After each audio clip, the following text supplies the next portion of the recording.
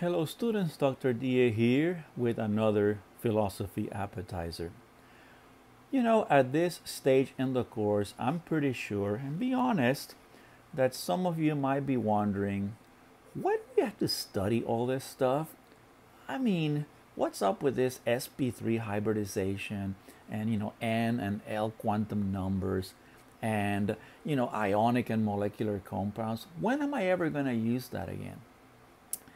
And it reminded me of a book that I read several years ago. It's called Made to Stick by Chip and Dan Heath. And they posed a similar question about high school algebra. And when students asked, why study algebra, there was the intellectual response. Algebra provides procedures for manipulating symbols. It provides a vehicle for understanding our world through mathematical models.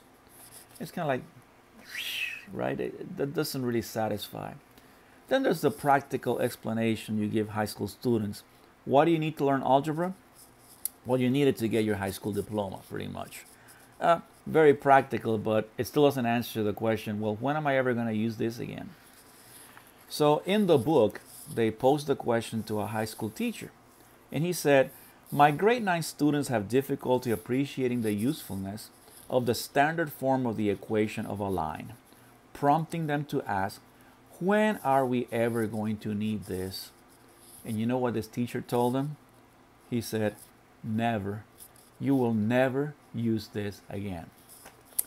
But then it says he goes on to remind them that people don't lift weights so that they'll be prepared should one day someone knock them over on the street and lay a barbell across their chests.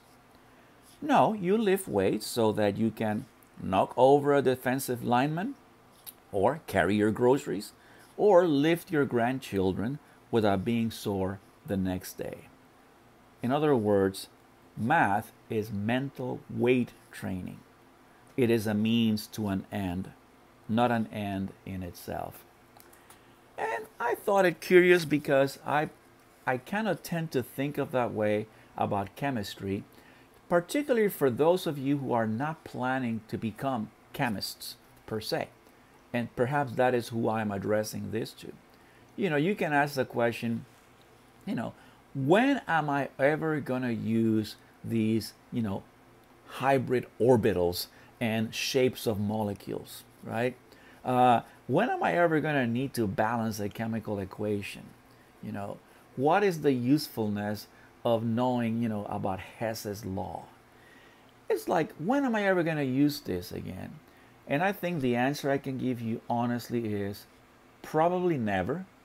Unless you are a chemist and somewhat specialized, you're probably never going to use this stuff ever again in your life. So what is its purpose and usefulness?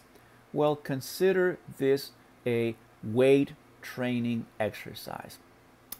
We have forced your mind to train, to exercise, to think about things in a certain way. And hopefully someday what you will carry with you is this skill of obtaining, processing, and applying information in whatever field of work you choose to be. Hopefully that's a skill you're walking away with. Hopefully it's been worth your while, and hopefully someday you'll remember what I told you about it. Chemistry, as far as this course is concerned, has been a mental weight training exercise. Thanks.